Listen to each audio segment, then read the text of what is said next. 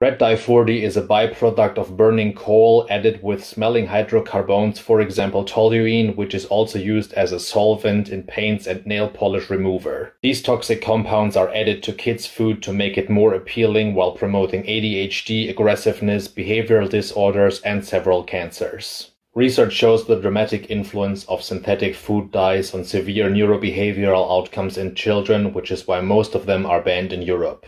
In the US, these additives are not only allowed but get advertised directly to children, even if 73% of children experience a decrease in ADHD symptoms when eliminating synthetic dyes. From my clinical experience, the elimination of synthetic dyes in children's nutrition improves sleep, cognition, and physical abilities. Please stop Red 40 intoxication for your and especially your child's health.